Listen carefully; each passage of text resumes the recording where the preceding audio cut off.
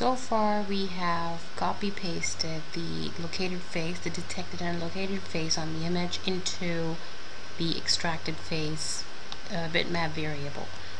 Now how about if I say that on our Windows form I want to add a picture box somewhere here, and I want to save those extracted faces to some array of extracted faces, and using two buttons, previous and next, I want to navigate through all the faces, all the extracted faces in that array.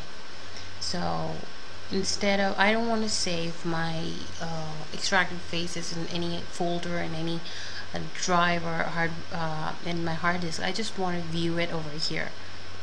So for that, what are we supposed to do? One, we are supposed to add picture box and two buttons.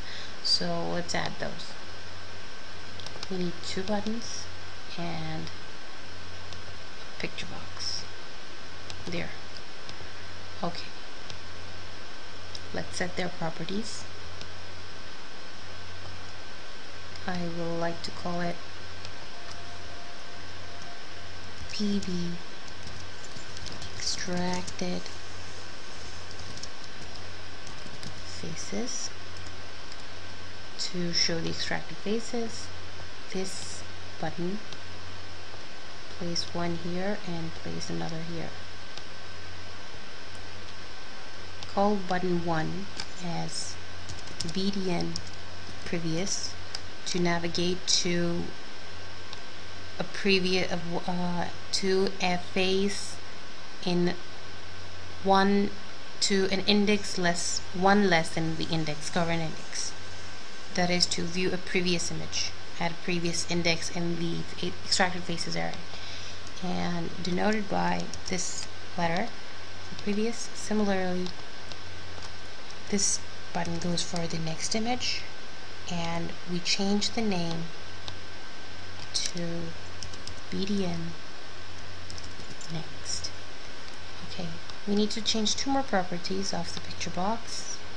One is border style. Set it to fixed single so that the picture box is actually viewable on the boundary, the border of the picture box. We can see it on the Windows form. The other is the size mode. That when the picture loads, do you want to stretch it according to the size of the picture box or not? Yeah, I usually like it. I like to see the whole picture in the small picture box, whether it is big or small. It just stretches and fits to the picture box size. Okay, now that we have these ready, let's go back to the code, and first off, go and create a global variable that is an array that can hold extracted faces. So since our extracted face is of type bitmap, I'm going to create a bitmap array called the extracted faces, ext faces, and I'm going to create an integer, an index number, to iterate through this array to view those faces that it holds by using the previous and next buttons.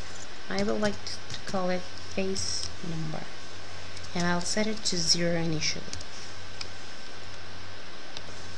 Now scroll back to where we were extracting our faces, there, and right here we are going to put this extracted face, this one, into the array we just created. So every time this loop iterates, every face that is being located and marked on the image that has been extracted will be put into the extracted faces array at the index face number. Face number, remember, in the first iteration will be 0. It's equal to extracted face. And remember to increment the index number of where to save your next extracted face.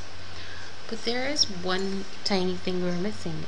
how long, what is the length of this array? Total extracted faces. We never mentioned it. We have to mention it before the loop can start. So just before the loop,